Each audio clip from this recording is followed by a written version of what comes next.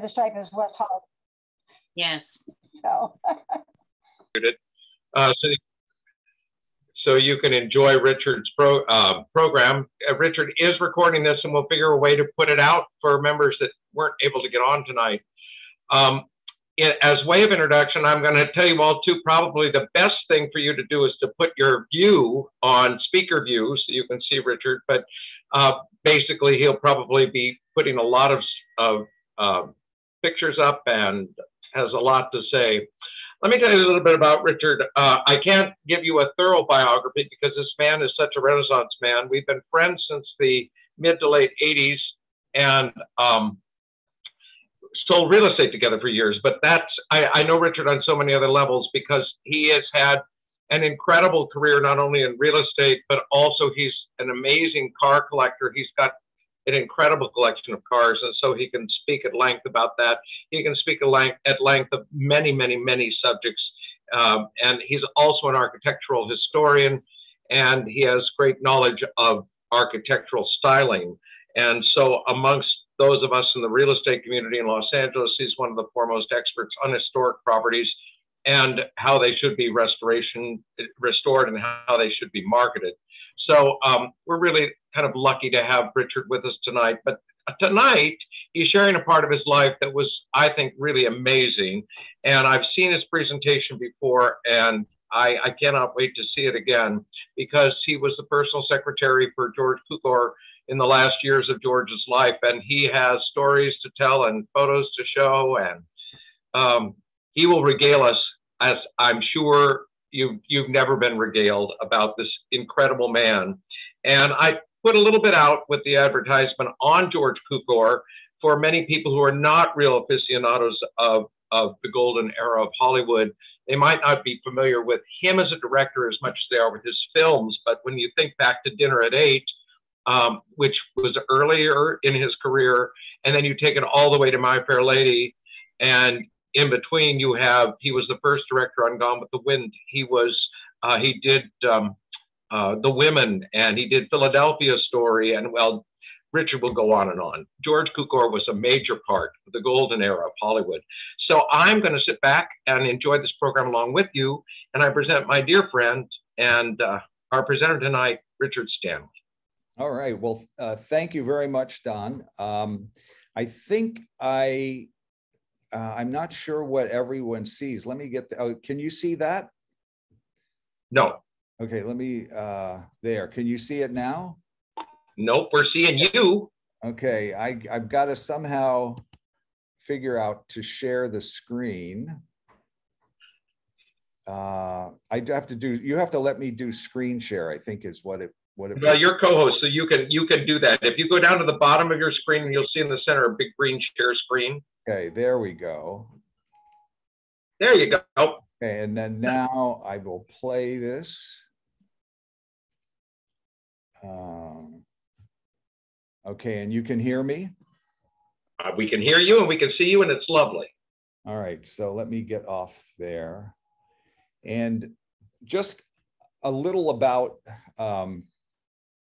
what I would like to, I'm not a film historian, and I'm not here tonight to talk about George's filmography and his career. I knew George as a personal friend for the last 5 years or so of his life, and we hit it off very quickly. And he was 51 years my senior. I was in my 20s, and he needed somebody to be sort of his lieutenant at times. And so I got to see, as he called them, the people of the world in a way that I ordinarily would never have had the opportunity to do so. And I wasn't in real estate. I was kind of in my 20s, sort of floating around from job to job. So I had the luxury of stopping and starting with different jobs and going on amazing adventures with one of the great film directors of Hollywood's golden era. And let me see if I can, whoops. Let me see, I'm not getting how I can do this. Okay, I guess I just click. So everybody asked me at some point, how did I meet George Cukor? And in my 20s, my first job when I got out of grad school and I moved to California, I went to school at Rochester Institute of Technology. I grew up and went to school in Reading, Pennsylvania at Albright College. So I had, after 2 years of grad school, I wanted to go somewhere that where a palm tree grew in the ground. And I had a photography background from studying photography in grad school at Rochester Institute of Technology. I came out here in the middle of a recession. The best job I could find was a magazine editor in Canoga Park at what I called the magazine factory. So it allowed me to do interviews and freelance because I worked only 4 days a week.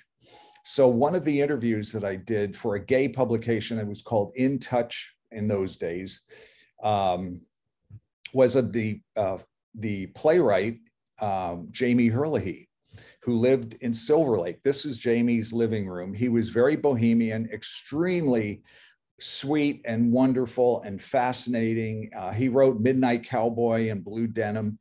And so the interview came out. He called me up and said, I like the interview. Would you mind coming to dinner sometime? And he called me, invited me to dinner and said, would you mind picking up one of my dinner guests who doesn't drive anymore? And I said, no, not at all. He lives over near you somewhere.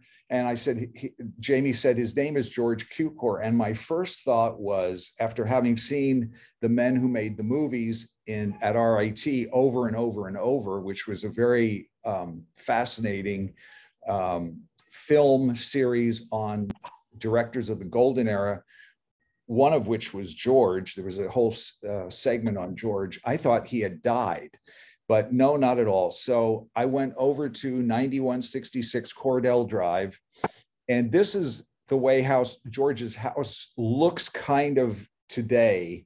At the time I knew George, it was not painted pink, and it was the brickwork was completely covered in ivy. His bedroom is the window behind, up toward the top of the hill. You couldn't even see really the hill. There was so much overgrowth. But you came in the door from, this is the other side of that door in that wall. And as soon as you walked in, there was water dripping, and there was this rich, lush quiet. And at the top of the stairs was George, waiting for me to go to dinner at Jamie Herlihy's. And the first thing George said to me was, how about a drink? Now, he spoke mid-Atlantic, and most of his friends did, which is that sort of neither American nor English accent. But anyway, I said, George, I don't think we have time. So I got him. At the time, I was driving a 64 Cadillac, gold 64 Eldorado convertible. I thought, wow, he's really old. I better get the top up. And I hit the button, got him in the car, hit the button, and the top began to whir up. And he said, no, no, no, I love an open car. And we went down to Sunset Boulevard, past the Roxy. And suddenly I'm thinking to myself, I better not have an accident. I've got an Academy Award winner in my passenger seat. And the hand started going across the wheel. Marvelous, marvelous. And I looked at what he was pointing at, which was a line of surfer type guys lined up to get into the Roxy in that golden light of this time of year, actually in July. In fact, it was about exactly this date in 1977 that I met him. And I'm looking at the surfers and I'm looking at this elderly gent and I'm thinking, oh, he's one of us. So anyway, I thought I'd just show you some of the photographs. These are not in chronological order or really tight order in any way, but this was the garden. When you came up the stairs on the left, the pool was toward the south. George's bedroom was up at the top. I don't think you can see the cursor, can you? It's right here. Yes. You can see the cursor. Good. Yeah. And that view, one of George's traits that led him to great success was attention to detail. And he had Paul Landacre, who was a well-known graphic artist, woodblock printer, design his book plate, which is on the left here, from this drawing that Paul Landacre did of his garden. And he had, speaking of the garden, he had Florence Yoch and Lucille Council, who were lovers, partners in business, do the landscape design. And the idea of the landscape, it was an unusually shaped lot. The original house was up here at the top on the left. And then he had James Delana redesign the house completely in the early mid 30s. He bought the property around 1933 and then greatly expanded the house and had William Haynes, who was a matinee idol, and then was sort of thrown out of show business because of an incident with his partner, Jimmy Shields. So they went into interior design, and Bill Haynes did the interior design work of George's house. Bill Haynes' last commission, by the way, was the American Embassy in London when the Annenbergs, when Walter Annenberg was the ambassador from the US to Great Britain. So, and if, by the way, if you ever want to see a lot of what George's house looked like in flavor, you can go to Descanso Gardens. And if you go up to the top of the hill through the main part of the garden, you will get to the house of the owner of the Descanso Gardens, and his name escapes me, but it was built at the same time by James Delana, in the same style that he did for George, which was Hollywood Regency. And Lucille, this is sort of the early view before the garden grew in around the pool. And that is Rosalind Russell by George's pool. This is the interior as it was originally designed by Bill Haynes. And this is from about 1940. And then later, this is a black and white photo, but the colors were toned down. It's the main sitting room. It had Aubusson upholstered chairs, and it's very, I mean, it's a style that's very popular now, but it takes a lot of dough to recreate that, as I'll show you soon. George adored dogs. The only photographs in his bedroom, he had a bedroom suite, but in the sanctum sanctorum of his bedroom, the only photographs in that room were of his dogs, past and present, in Tiffany silver frames. Here he is playing with them. They could get dogs. He had no patience about, he had no stomach for training them. Kate used to say about his last dog, Whitney, that it was a dead loss because it was completely untrained. Now, this looks like George at his house, but it actually is the set of Marilyn Monroe's last picture, which was called Something's Gotta Give with Dean Martin. And they came in pre-production. They had a meeting in George's house. He was the director, of course, and they asked, or the problem they had was that a lot of the action was exterior. And they knew with Marilyn Monroe's tardiness that they would never be able to match action. So they had to build an exterior set on a sound stage on the inside. So somebody said, well, how are we going to, what kind of style? And somebody looked around and said, why don't we just replicate George's house on the sound stage, which is in fact what they did. They had, at enormous expense, built this set, and then the picture was never completed for a whole raft of reasons. And Marilyn, I think, was fired after she went notoriously to Madison Square Garden and sang Happy Birthday, President Kennedy. They wondered, well, if she's not well enough to work, she was complaining she wasn't well enough to work. How did she have the energy to go to New York and sing in Madison Square Garden? They fired her in June. In August, she died. So they had this very expensive set. They recycled it for a Doris Day movie, Move Over Darling. George adored his house. It was his world. And he used to every year at the time of the Academy Awards, usually the Friday before the awards, he would host a luncheon at his house for the past winners and nominees in the Best Director category. So here are a few here. There's Billy Wilder, William Wyler, I forget this man, George Stevens, Luis Buñuel, Alfred Hitchcock, Ruben Mamoulian, Robert Wise. Whoops, I don't know whether I can go back. Yeah, I can go back. Anyway, there are a bunch. I may skip a couple of names. Of course, George is in there. Some other photographs of George's house. Everything was spit and polish. Oh, by the way, if you went in this door next to the pool, the one on the end there, there was a collection of bathing suits for men, and they were all from the mid-30s, made out of a heavy wool jersey in large sizes. I remember nobody wore them. But here's Whitney, his last dog. You'll notice where on the set, the swimming pool is where the lawn is. And the picture of George standing next to what looks like his swimming pool was actually one of his Christmas cards. And it said, Happy Christmas, he always said. And when you tilted it up, you could see the rafters of the rigging on the sound stage.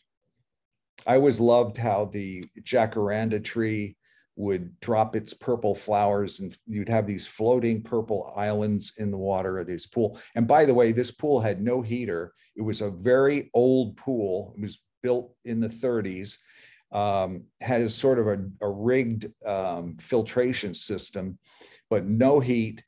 And it was like ice until maybe the third week of September. However, Kate Hepburn, who lived on the property in the house with Spencer Tracy down the hill, George owned a compound of about 4 houses on that corner. She used to come up every morning at 7 a.m. and swim in this icy pool, and she loved it. Here is Kate and George on the set of Philadelphia Story, and you can see how that set kind of reminds me anyway, a little bit of George's sort of Hollywood Regency house. These are just some photos. Most of the pictures in this set I took, but not all of them. This particular bench, not a great photograph. However, the sun used to hit it. It was underneath George's bedroom right off the lawn next to the pool. And the sun would hit it in the afternoon and it burned the white vinyl upholstery. And George asked me one day, could you have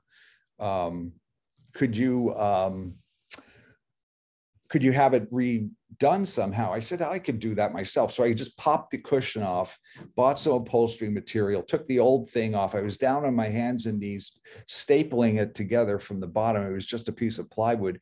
And suddenly over my left shoulder, I heard this marvelous, marvelous, marvelous. And I looked around and it was Kate Hepburn. That's how I met Katharine Hepburn, on my knees reupholstering this bench. Oops. And these are just some photographs. He had beautiful landscaping, again, thanks to Lucille Council. And notice that the landscaping, you don't see tropical plants. You don't see palm trees and that kind of, it's more of like the English garden than a California semi-tropical garden. This was the first like portrait, I guess you could say, of George that I took in his bedroom. Everywhere you went in his house, there were fresh flowers. And one time we had to throw away some household receipts that had gotten soggy when we had a very heavy rain down in a California basement. And I looked at one, and during World War II, the bill from the florist for the whole house full of flowers was something like $14.35. And I asked him one time, I said, he was the highest paid director in Hollywood in the 30s. And I asked him, I said, what'd you make back then?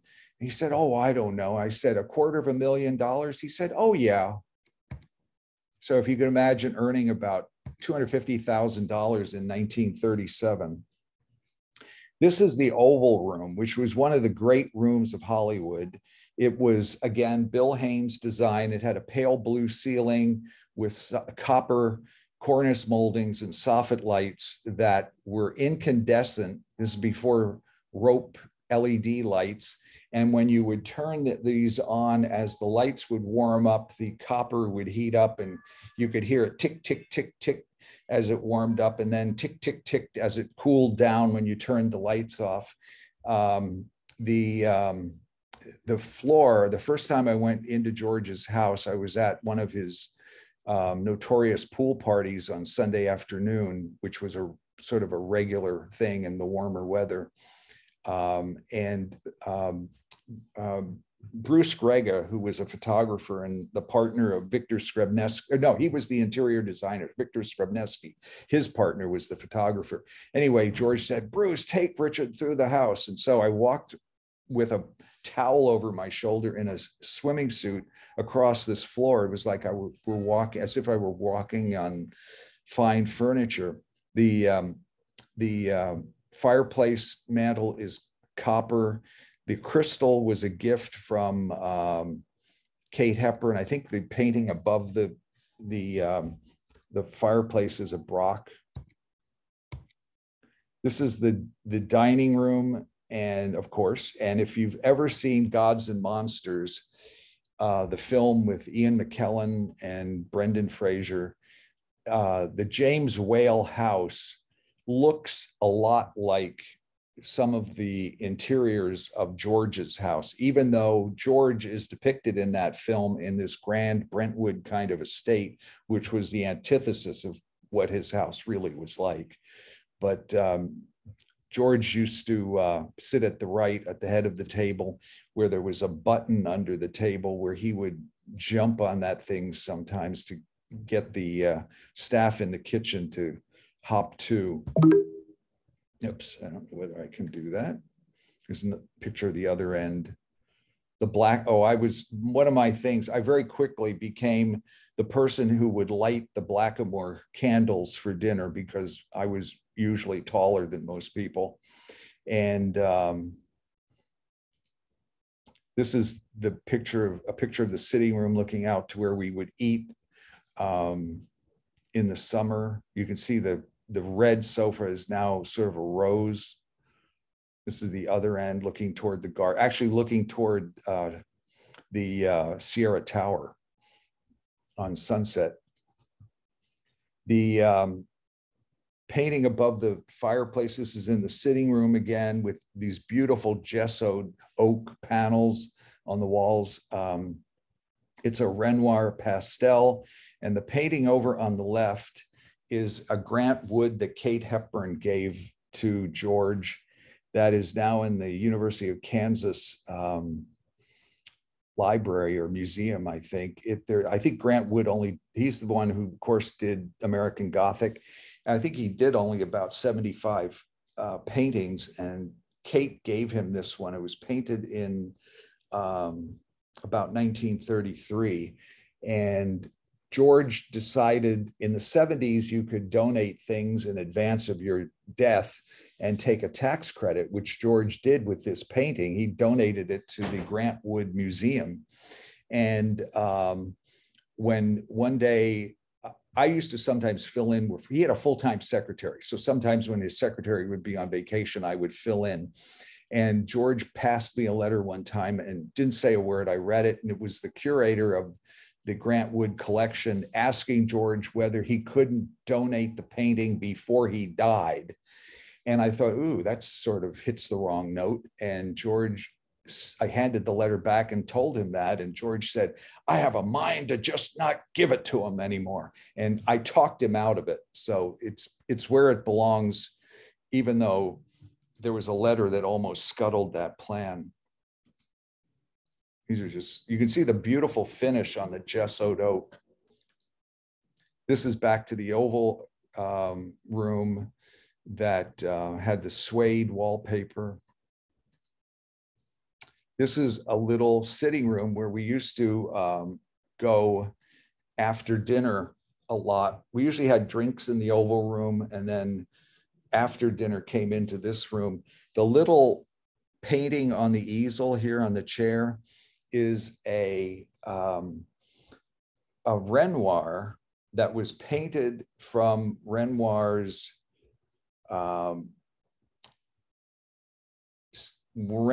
room overlooking the Promenade des Anglais in Nice, and was in the collection of André Derain. And then it was, Vivian Leigh owned it. And when Vivian Leigh died, she left it to George. And one time I came in, George had a family when I first met him of Chinese help, and they used to, they didn't get that house. They were just there to work and dust. And I came into the room one time and I could just feel something was off. And I looked over here on the table and they had put the Renoir onto its easel upside down. I mean, they were hilarious, the fights that George used to have with them. This is Alan Searle, who was Somerset Maugham's last secretary and lover, who used to come and stay for like, I don't know, 9 months, a year sometimes, just going through the house. This was George's sitting room off his bedroom with a picture of his parents. There's the chair that I took the photograph in, which I think is where he died watching The Graduate. This was a little powder room off between his office and that little sitting room where the Renoir was on the easel. And he had it all stacked up with Christmas cards that his friend George Cukor used to make and send out. When Cukor died, he died a few years before I came on the scene. So I did this picture of Whitney and made it into a Christmas card that he sent out with sort of a collage of the magnolias. But these are some of the ones that George had that were the Christmas cards from the 50s and the 60s that were all, this one on the left here, this little curtain would go up and down, this thing folded out three-dimensionally. George Cukor was really a brilliant photographer and very clever designer. This was all George Cukor's work from 1959. Again, George's dogs everywhere. And then the little room between the sitting room and his office was floor to ceiling photographs that were autographed to him by people he had worked with. This up here is Rex Harrison, John Barrymore, Spencer Tracy, Ava Gardner. My favorite, I don't think you could see it on here, was Joan Crawford's that was autographed, "Darling George, the marriage offer still stands. Love, Joan." And here's George in his office. He had an Emmy up here and an Oscar here. This painting we got when we went to China. This is where he would sit and sort of go over the mail and things with his secretary. It's a beautiful George Cukor dye transfer print of Kate Hepburn. This picture here is a drawing by John Singer Sargent of Ethel Barrymore that she left to him when she died. These are Goya. I think this is a Matisse maybe, but this is this original was in George's collection. There's Alan goofing around. And then downstairs was the guest room. George was inducted into the Légion d'honneur by the French Minister of Culture in Paris on one of our trips, and they gave him this Camille poster from the French issue. And George said, "Where are we going to put it?" And I said, "Why don't we build a sort of a framed things that's hinged?" So I had this thing framed and built it for him so he could get to the books behind. This was the guest room. Audrey Hepburn used to stay here, and I don't know, all of his friends. And that's Margaret, the German housekeeper. And this is her husband, Albert, who was the gardener and the chauffeur. So one day George said, let's go to London. You'll like my friends, Sam and Mildred Jaffe. We'll take Sarah Mankiewicz, whose husband was Herman Mankiewicz. She wants to go to Israel before she dies, but we're going to stop in London along the way. So we visited Sam and Mildred Jaffe, and this was their flat 15 Eaton Square, which I just read recently has been completely taken over by the oligarchs from Russia. They now call it not Eaton Square, but Red Square. And I just was fascinated. This was their maid, the Jaffes, their little wall here. So this is Mildred Jaffe, and of course, George and Sarah Mankiewicz going out for a walk on Eaton Square. And some of these pictures, I would just, you know, they were just grab shots when we were walking around.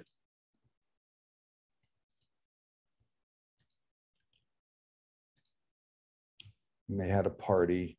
Mildred was the most elegant woman I ever knew, absolutely hilarious. And she, as you can see up here, they had a Calder mobile called the Red Lily.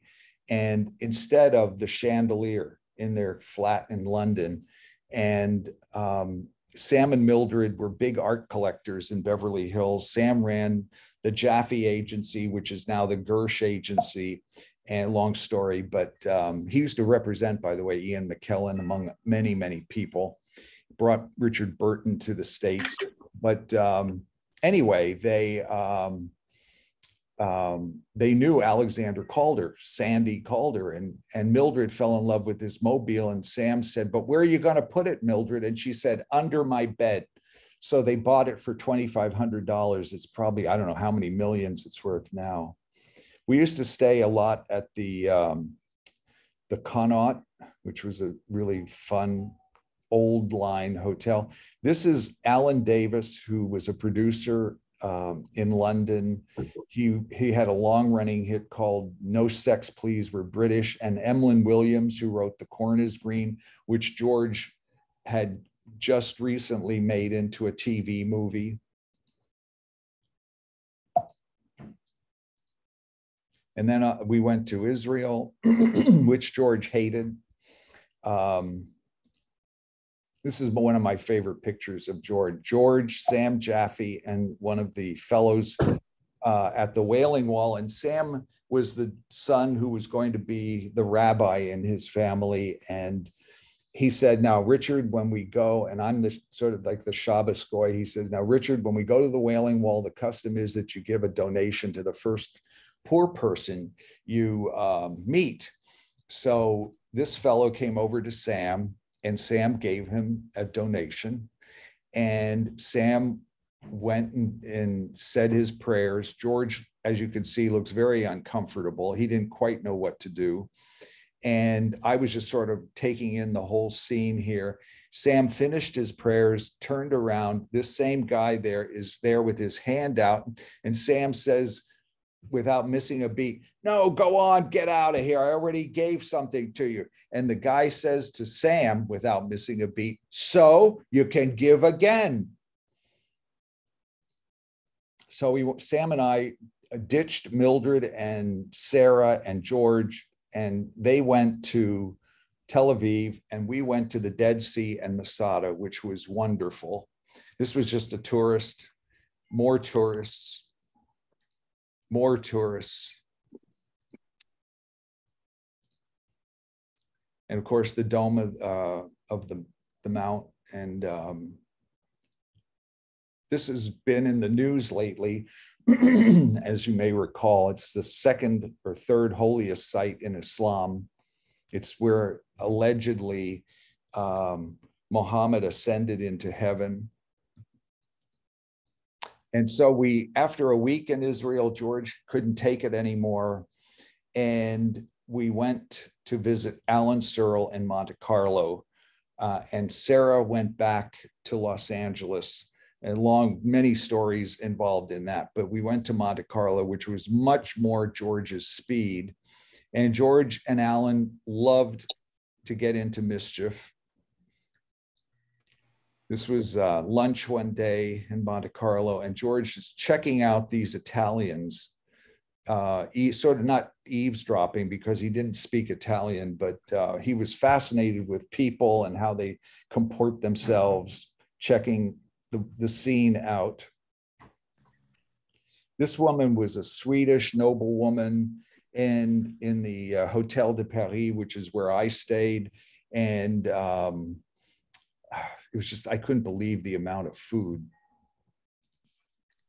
So we went in to the bar at the Hotel de Paris one afternoon, very quiet, and sat down, and across the room were these three ladies, and George just looked at me and said, they intrigued him. So he said, let's go introduce ourselves. So we went over there, and it turned out that this woman's daughter was this woman, and she was a Greek, of some Greek nobility.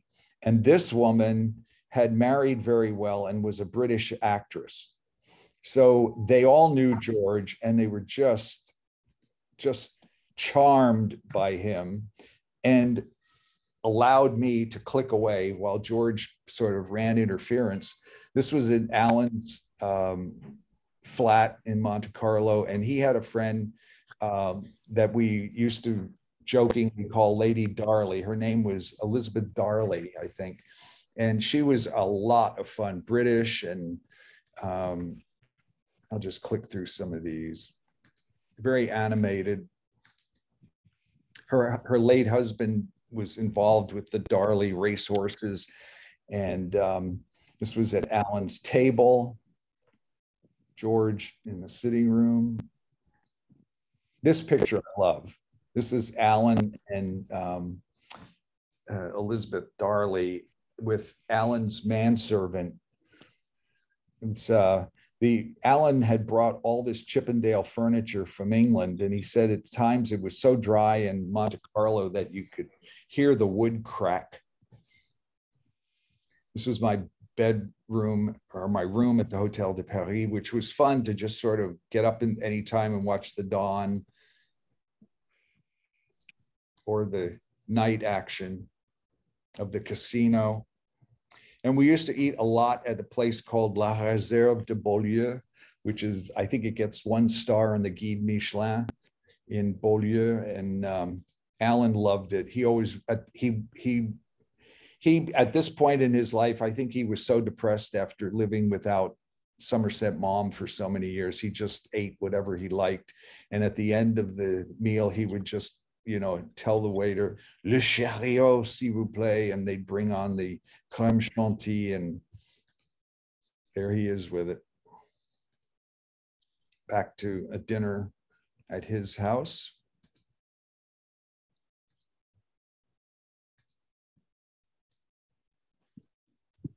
And then we would get home, and there would be Margaret and the dog and whoever was the maid at the house. There you can see how the wall was completely covered in ivy. And then the first night back, we would have the old guard over, and I would tell the stories. George would prompt me, and I would tell the stories. So George would periodically just call. He never said hello. When you picked up the phone, he would just start talking. So he said, why don't we go to that place where you buy suits? And I said, what are you talking about? He said, you know, that place where you buy suits. I said, Hong Kong? He said, yeah. I said, when are we going to go? He said, oh, in a couple of weeks. Irene will call you with the details. And then we'd be off to some incredible place. And on the way, we went to Taiwan. And this was our guide, who his name was Irving. The Chinese people all have very strange Anglo-Saxon names. And George said, oh, nice Jewish boy. And so this was we toured around Taiwan, and George was given the equivalent of like an Oscar at the Chinese Academy Awards, which were in a southern city called Kaohsiung. And we met Anna Bing Arnold's nephew, who was a doctor over there and had married a Taiwanese woman and was doing research in hepatitis vaccine research at the time. And we also met two other people who had gone to that same award ceremony, Michael Wiener and his wife, Deborah Raffin, who was an actress and had been in I forget which play or film she was in, but anyway, they invited us to go to Hong Kong, the place where you buy suits. So this is what Hong Kong looked like around 1980. Much different today. We went into the we were among the first people in the Regent Hotel, which was on the water. And George would he was 70 something, he would take a nap and he woke up and this was sort of like the scene out our window. And I was watching a Chinese golden era movie that reminded me a lot of the quality of Hollywood films and George's pictures of that era. And I said to George, he looked out there, he's looking out the window, he's there, where are we? And I said, oh, come on, George, look at the TV. And he just looked at me and he said, Canada. I said, no, we're in Hong Kong. So to make sure he knew where we were, we went on a tour of Hong Kong by boat, and the ferry, and the place where you buy suits and get acupuncture. And we rode up to Victoria Peak with Deborah Raffin. The Regent Hotel was right here, I think.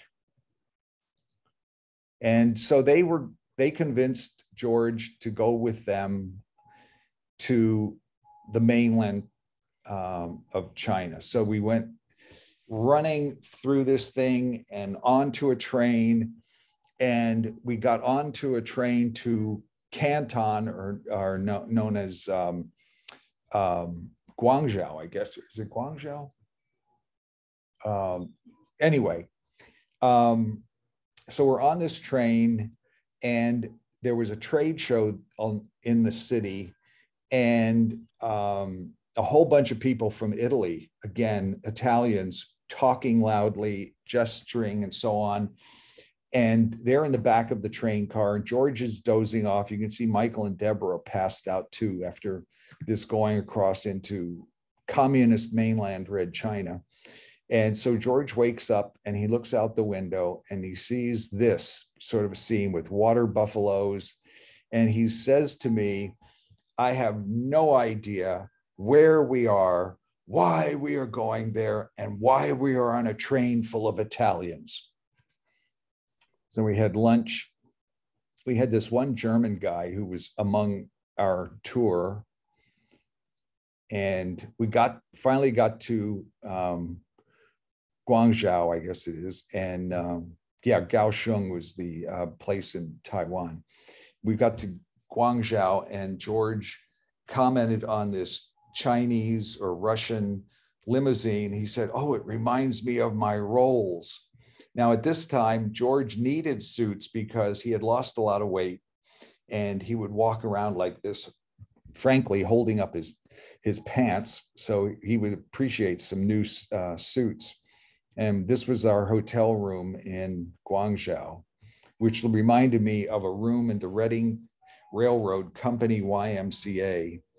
And George was bundled up here because he was cold and I could not find the thermostat to turn the heat on. It was kind of chilly and windy. And I finally went to the concierge in her Mao jacket and explained the situation. And she finally got it. And she looked at me and gave me a scowl and said, no heat south of Yangtze. That was it. So I just went back and gave George my blankets and he was fine. These are just some shots. And this was on an island that the British and French ran the opium trade from. And when I got back to LA, I told Christopher Isherwood, who was a good friend of George's, about this trip. And he said, oh, yes, Auden and I went there in 1936. And we went to the British consulate and had tea. And during the tea, the windows began to rattle and the ground shake because the Japanese were coming over and bombing the city. And the British consul kept serving them tea. And when he noticed that they were alarmed, he said, "Oh, pay it, no, never mind. They do this every day at this time." So we went into dinner. And because Deborah had a sort of B picture career and Michael was her manager over here on the right, he had sold a lot of, or syndicated a lot of her pictures in China, mainland China. And this was our guide on the left. And he overheard the waiter and the waitress talking about Deborah because they had recognized her. And they were so impressed that they were serving dinner to Deborah. And George was very patient, waited, and finally he looked at them and said, "Me," started pointing to himself, "Me, George Cukor, my fair lady." And they looked at him like, "Huh?" And that's when everybody began. You can see they have no idea what My Fair Lady was. And of course, Deborah and Michael just collapsed. So we went out, visited a commune. George had to always relieve himself. He found this fellow in the commune, and he said, "Oh, he reminds me of my Uncle Ollie." This sweet picture of Deborah. So Deborah and Michael invited George and me to their farm in Vermont for Christmas. So off we went. And this is Senator Aiken of Vermont, who came by, signed a book for George. This was Christmas morning. Deborah gave us each these red long johns from Bloomingdale's. Of course, George looked like the oldest Christmas elf.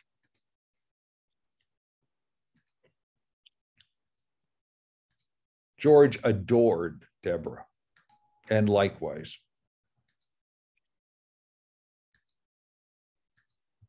We would get to New York about once a year for some purpose, and often we stayed at the UN Plaza, which I loved because I love the UN building. And George was the executor of George Huney's estate. And George Huney's heir was Horst, the fashion photographer who lived in New York, and with his partner, Nicholas Lawford, who's the fellow in the center who was related to Peter Lawford and was a British diplomat.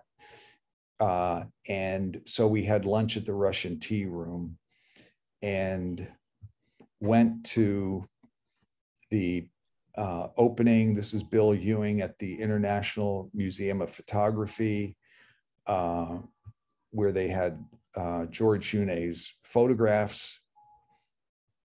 And we had a dinner, which I don't have pictures of, at Jackie Onassis's penthouse on Fifth Avenue.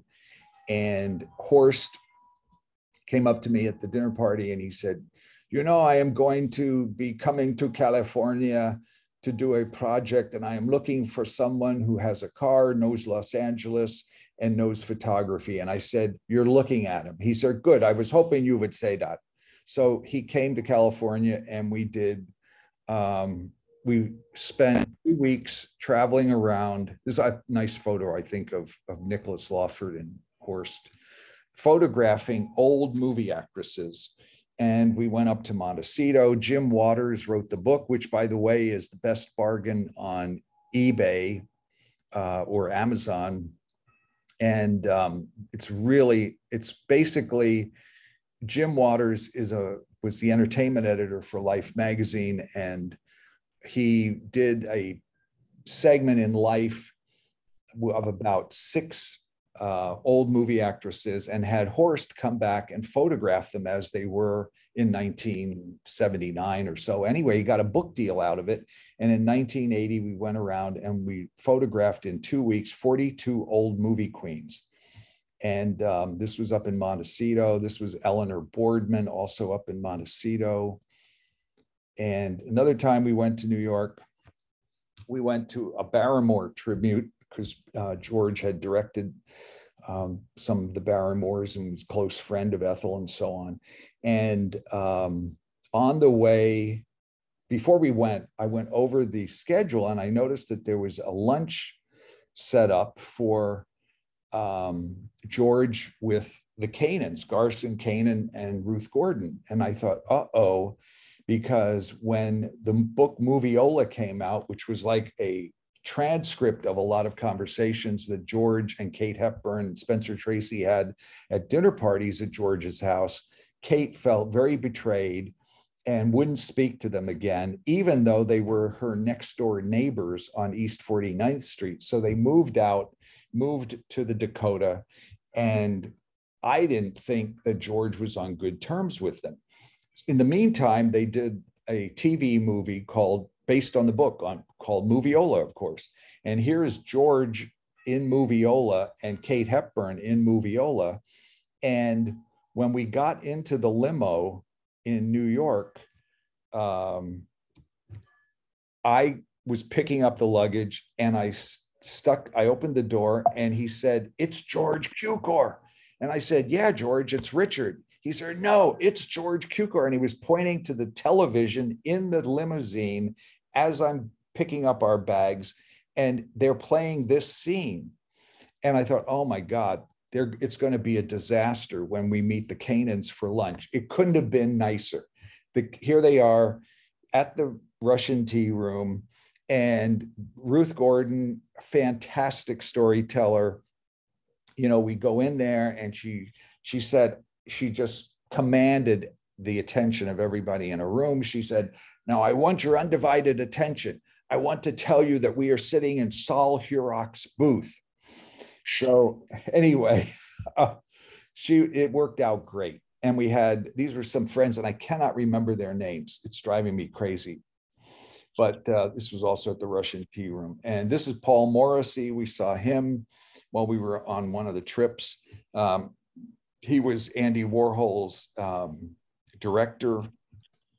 So we went to the Barrymore tribute, which was wonderful. Everybody was on his and her best behavior, but everybody was hungry after the presentation. So George and I invited everybody up to our rooms in the hotel.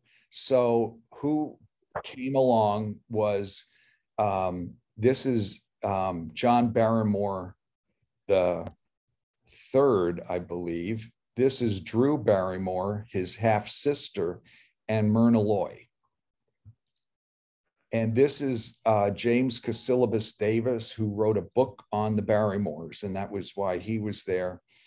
And George adored Drew Barrymore. Now, remember, she was 6 or 7 years old and had this wee little girl voice. And I took the orders from everybody and went to the telephone, and she came over to me and she said, "Let me do the ordering." I said, "Of course, go right ahead." So I went around the room, and everybody, you know, it's 5 club sandwiches and, you know, 3 Diet Cokes, and she's repeating this in her little girl voice into the telephone. And her half brother says, "And a pitcher of dry martinis." And she says into the phone, "And a pitcher of dry martinis." And then she pauses, realizing what she has just said, and says, "This is no joke." So anyway, the room service arrived, and notice Drew's outfit, and notice the star quality at 6 or 7 years old. I mean, the camera just loved her. This was her mother in the back, and how she could charm an older gentleman like Johnny Carson. So right after, or about this time, she was on the Johnny Carson show in the same dress. And if you look it up on YouTube, it's a charming, adorable interview. And years later, when Drew Barrymore had her own TV show, they computer generated they took that footage of the Tonight Show, and Drew Barrymore at 45, interviews her 6-year-old self in that same dress. And these were some other pictures that I took at the, that's Drew Barrymore's half brother and his girlfriend, and Myrna Loy, of course. And this picture is, of course, of me and Myrna Loy, taken by Drew Barrymore. And she commits the classic faux pas in photography of putting a lampshade on somebody's head, but I love it. The mother, Drew Barrymore's mother. So another time we went to New York. No, this was the same trip. We went to, no, it wasn't. It was a different trip. This is the RKO reunion in New York. And there are some people here I can't remember, but this is Ruth Donnelly, Ruby Keeler, Margaret Hamilton, Arlene Dahl, Constance, or Joan Bennett, George, John Lodge, Van Johnson, and I can't remember these fellows, but this was at an RKO reunion, again, upstairs at the Russian Tea Room. George and John Lodge, who later became an ambassador and governor of Connecticut. Van Johnson, who was introducing himself as Van Heflin. Rady Harris, who was a gossip columnist in New York. Ruby Keeler. George says, "You look exactly the same." Ann Miller. I always remember with Ann Miller that what's the Hollywood Squares question?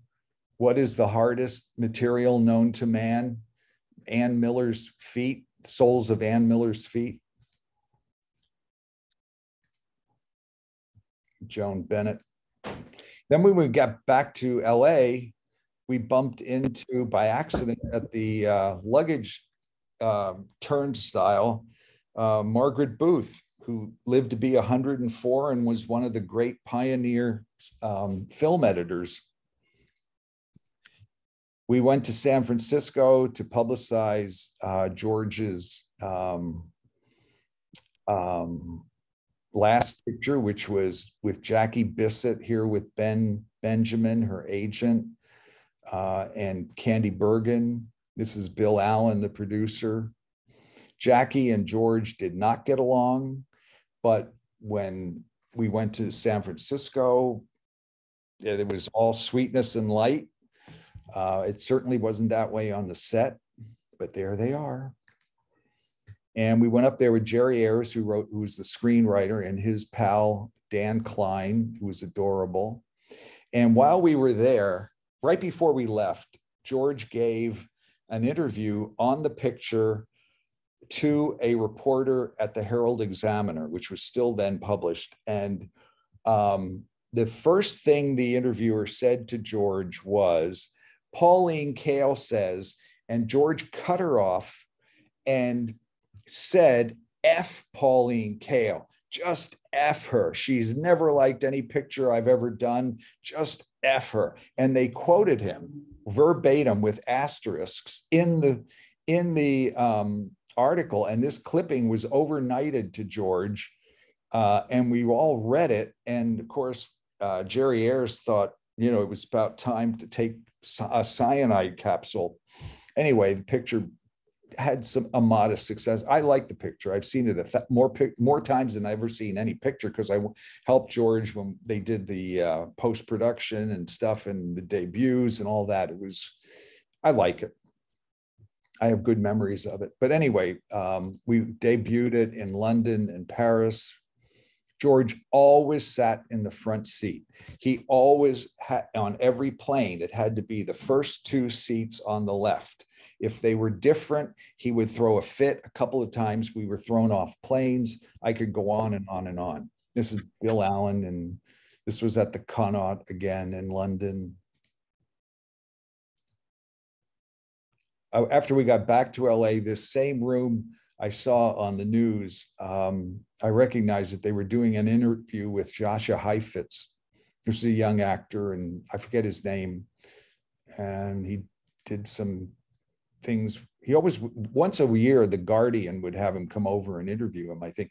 Then we went to Paris. We were staying at the Plaza Athénée, where I was for days finding new rooms. And George looked in on this bedroom that they had given him. I always had a separate bedroom next to the suite. And George just looked at all this pink brocade and said, "Richard, this is a whore's fantasy."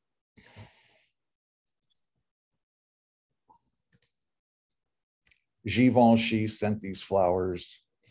And George could understand French very well. He didn't speak it, but he read it and understood it very well and hardly needed the translation. This was on French television. And outside, his good friend Pierre Barrier, and his partner Roland Oberlin, we were just walking out of the Plaza Athénée, and these two women, very chic, noticed him, almost sneezed, and came back, and they were very sweet. And while we were driving around, I just had to jump out of the car and take this photograph, which I love, which is what we have, we still want more of, kind of moral to the story. We went up to San Francisco. Ina Claire was George's idol as a teenager in New York City, playing hooky from DeWitt Clinton High School. He would go to get standing room only tickets and, you know, see Ina Claire and everything that was going on Broadway and the theater, even the Yiddish theater. And so we went up to San Francisco and helped Ina Claire celebrate her 90th birthday. And she was sharp. She told us the story about how she sang a song from a play that she was in on Broadway in 1915 that was something like "Hello, Frisco, Hello." It was the first transcontinental telephone call. And she sang it for us. I mean, it was just like, I was sort of in awe of her. She was so much fun. And I began to call her Ina.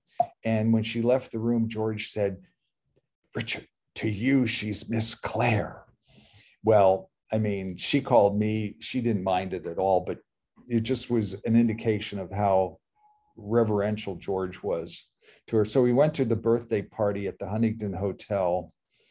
And this is Whitney Warren, who was one of Ina's friends and George's friends. Whitney's father, also named Whitney Warren, was this gentleman here. He designed, among other things, Grand Central Station, and also was related to the Vanderbilts.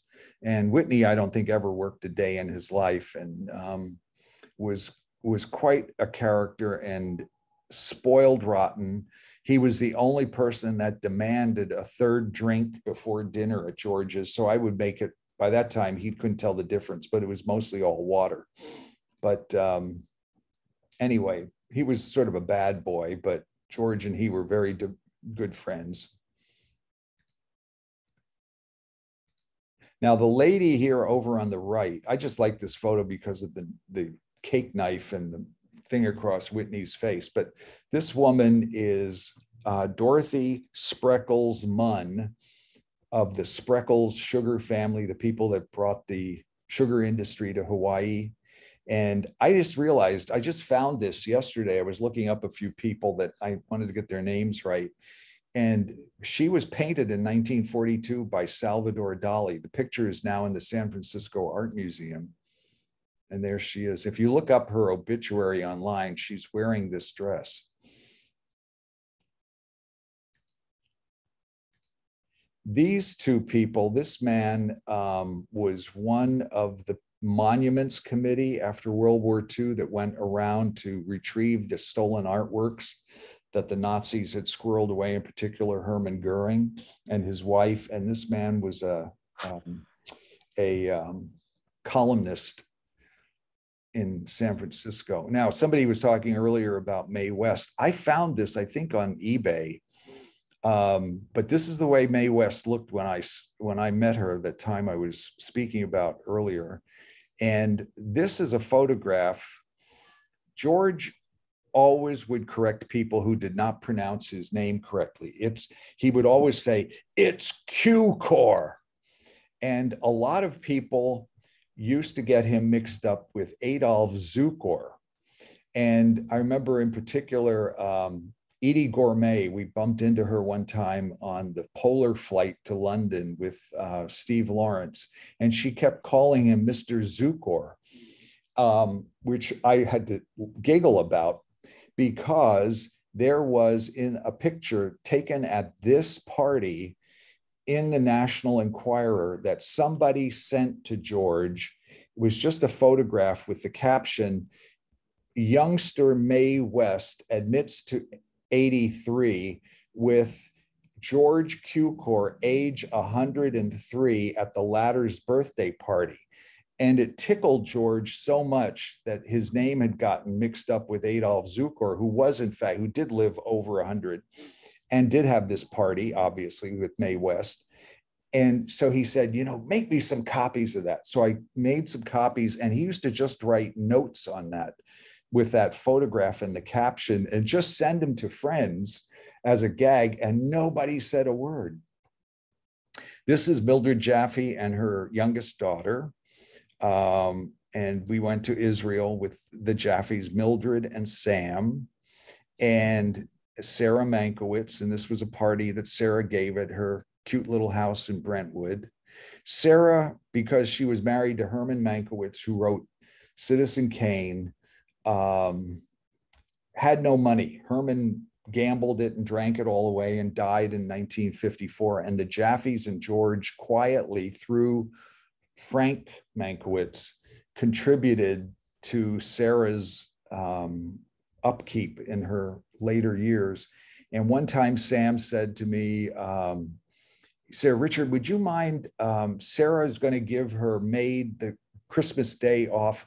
Would you mind going over and staying with her and just making sure everything's okay? I said, of course not. I'd love to. So Sarah and I had a lovely dinner, and she retired early. And she said to me, now, Richard, you know the library, help yourself to any of the books and whatever you like to read. So she didn't have to tell me. I knew what I wanted. Above the mantle in her house behind George here, it was the living room, were red leather bound copies of every screenplay Herman worked on, including Citizen Kane, which had an earlier title and version in the volume called American. It was just American. So I went right over and I read Herman's copy of Citizen Kane that night.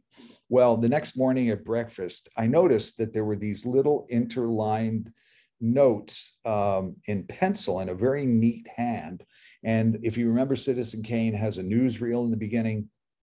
Like for there, it said, just like WRH in France in 19, and things like that. And I thought that Herman wouldn't have written notes like that. So I asked Sarah about it. And what Sarah told me differed from what Sam told me. But what she told me was that Herman called her up one day from the studio and said, I finished the script, I'm on my way home, which meant he was stopping at Romanoff's on the strips, which he did do, and drank a lot and got behind the wheel.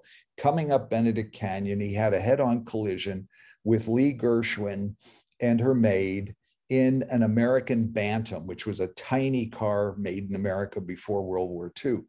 Anyway, Lee Gershwin was cut up, and in the commotion, the script fell out of Herman's car. Who should be walking along but Marion Davies' lawyer with the dog. He picks up the script, takes it back. The script, he made the interlineations or the notes in pencil, and it was Exhibit A in the trial against Herman and RKO and Orson Welles and the whole shebang. And later, the script obviously was returned to Herman. Lee sued Herman in small claims court for plastic surgery and won. And from then on, whenever Herman called Sarah and said, I'm on my way home, he would add, and tell Lee Gershwin to get inside. Anyway, here's Sam and George. And George loved having Christmas parties until the later years. It became a lot of kind of a chore. This is with Senior Hasso, his star in A Double Life that Ronald Colman got an Academy Award. And by the way, George chafed whenever people would say, oh, the woman's director thing. He said, well, what about all the men that got Oscars? This was George's friend, George Towers' son. There's with Senior Hasso, there's Georgie, there's yours truly. Walter Alford was a friend of George's. There's Alan, and this was, I had this blue Cadillac at the time. We took it one time to the Academy Awards, and George, I called him up and I said, you need a lift for the awards. I got invited with Robert Cushman, who worked at the Academy, and he said, well, you know, I got to take my goddaughter. And I said, well, there'll be plenty of room. I'll have the blue car. And he just knew my cars by color. And he said, well, that'll be great. Well, we could pick up Mia Farrow over here on Rexford. And I said, wait a minute, George, Mia Farrow is your goddaughter? He said, and then he would do a trick voice. Yeah, didn't you know? Anyway, that's another long story. The thing about George was that when we were together, it was nonstop teasing. You know, we were having fun, and I was the only person I knew that could correct his grammar, and he knew it. And I mean, he was just a perfectionist. This was after dinner, rarely in the Oval Room. Halloween. This was a friend of ours who, because he left George invited me to go on the trip to Israel. So thank you, Danny. This was entertaining George where I lived in Silver Lake at the time with friends and my then partner, Greg, on the right. This was the birthday party. George's birthday was 7799. And so we always had a birthday lunch at Le Dome. And this is Jack Larson and his partner, Jim Bridges. And this is Leslie Wallwork. And anyway, but they used to give him joke gifts like this. I put a big black mark on it for obvious reasons. But the best trick gag gift George got, I ever thought, was a black t-shirt that had a slogan on it. But what I really want to do is direct. I thought that was a good one. This is Sam. This is back in the Oval Room with Sarah and one of the Jaffe's other daughters, Naomi. George and Sarah. There we were. Went to Boston. Get through these. This is where on a hot summer night, Margaret would make gazpacho and we'd have something light on the terrace. Kate Hepburn gave him that table. And one of our last big trips was to the Biennale, and we watched the Regatta Storica, which is like the Venetian Rose Parade, from the balcony from which Napoleon watched the same regatta, I believe in 1814. I thought it was wonderful. There we are on the balcony. Then we went to the show, which was very glitzy, and we flew back and stopped in Washington, and we flew on the Concorde, which you can see. George is here. He was always reading. In this case, I'm sure it was the New York or the International Herald Tribune. And here's our Concorde waiting in the back, which was a fabulous ride. I mean, I'll never forget it. And there we are, twice the speed of sound. And that very plane that you saw in the pictures earlier is now in the Smithsonian wing of the Air and Space Museum at Dulles Airport as a display. So I now can say that I have ridden a museum piece because I'm old enough to be a museum piece, I think. George died in 1983. The house sat vacant for too long. And it was eventually sold to the woman that owns the Ivy, who I think is a very nice person. I've never met her, but she did a complete changeover, gut out of the wonderful Bill Haynes rooms. And here is the spread that George had in 1977 in Architectural Digest. And this is that same room under the new ownership. I'll leave it up to you to decide which one looks better. I think that the new owner very much is into shabby chic.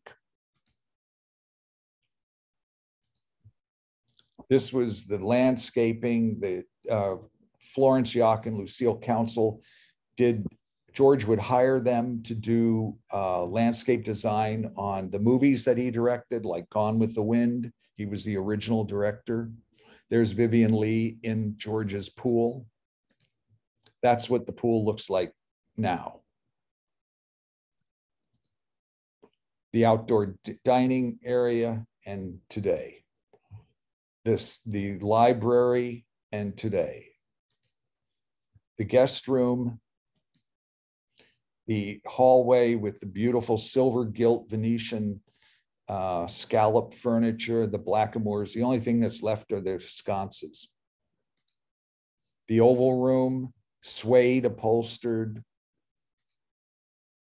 carpeted, and the suede is gone. The suede, by the way, there was roof damage and rain damage. The suede, which was replaced about 1980 by the insurance company at a cost of like $48,000 then, and it's gone. Now, this looks like the oval room. However, this is a house by John Wolfe. George, remember I said he owned several houses around. This was one of the little houses at the corner of Doheny and Cordell. And it was eventually purchased by Sam Goldwyn's, a grandson of Sam Goldwyn, and now is owned by the daughter of, I believe, the daughter of Lou Wasserman. So it stayed in the Hollywood crowd, so to speak, but this is a replica of what the oval room used to look like. This is the living room in the John Wolfe house today, or I presume it still looks pretty much like this. And the irony is that it was restored like this by Sam Goldwyn's grandson, and George is now buried with Sam and Frances Goldwyn in Forest Lawn. So it's come full circle, and that's the end of the spiel. Now, if you want, if anybody's still there, I can answer any questions. Thank you, Richard, so very, very much for spending this evening with us and sharing your time with George Cukor and all the wonderful, wonderful stories. Does anybody have any questions? Feel free to unmute yourself and ask Richard. And Richard, you probably, well, you might want to still be recording, so. That's okay, but I'm trying to get back to the, can you see me now? I can see you small, but I can't, but you've got to stop the screen share. So hit your little green thing on the bottom and stop your screen. My little green thing, huh? Yeah, if you bring up the icons on the bottom of your screen, there's a share screen. I think I've lost it somehow. Let me try to do this. Oh. So did George pay you as his assistant for all this time? You know, I'm going through a whole lot of paperwork lately, and I found a receipt from his accountant for $900 that he paid me to go on one of the trips. I don't know which one it was. I guess I could figure it out if I looked at the date, but he would give me like spending money and, you know, an allowance of some kind, but I didn't care. I mean, I would have done it for nothing, but he, I guess you could say he wrote me off. I'm still trying to, let's see. Advanced sharing options, host only. I don't know. I can't find the little green button. Well, if you're in screen share, you should be able to stop sharing. You've found that you've gone to the bottom of your screen with your cursor and you see share screen. Oh, hang on. Let me cancel. Stop. I can't find the stop share. But anyway, I can still talk. Sure, absolutely. It's not a problem. Richard, who was your favorite person that you met? Who was the favorite person? Well, I think, the people that you met. I mean, I think the Jaffes were fantastic. I mean, they were friends. They were like parents to me. I mean, there were larger than life people that I met. I mean, Kate Hepburn, there it is. I guess you can see me better now. Yeah. Okay. And Right. so, yeah, I'm on the speaker. Okay. So, I mean, but the Jaffes were spectacular. The Jaffes were amazing. I learned so much. The thing that was the best takeaway for me coming out of my 20s was learning about life and perspective on life and the fun and I don't know. I just never knew. I always knew older people. I was close to my grandparents and so on, but the Jaffes were pretty amazing people. Anybody else? Oh, and by the way, Sam was, just to give you a little background on Sam was the sort of late in life child of, he had an older brother and sister. His parents emigrated from Russia. They had no money. He lived on the Lower East Side. And when it was so hot in New York, his mother would take him down to the river and they would sit on a park bench and she would stay up all night so he could sleep on her lap in the cooler air than being in the tenement. And Sam's sister married B.P. Schulberg. And through her, Sam got, without a high school education, worked his way up to being the head of production at Paramount in the 1920s when he was in his 20s. He produced his first picture when he was 23 in Lone Pine in the Alabama hills. And I could tell you stories on and on and on. He bought the property for the Paramount Studios when they outgrew Gower Gulch and they needed a bigger lot. Sam made the deal.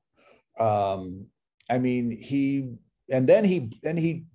gambled everything in the Depression and started his own agency. He could have stuck with Paramount, but he didn't. He went off on his own and became his own boss. And he retired at 60 and he lived to be 100. Fabulous. Fabulous. Well, Richard, thank you. Thank you all for coming on tonight. We appreciate that. South Pasadena chapter, thanks you for being a part of our evening. My worthy matron, Connie Cashin, is here and can wave to everybody. And this will be the last public Zoom for us. The September Zoom, unfortunately, has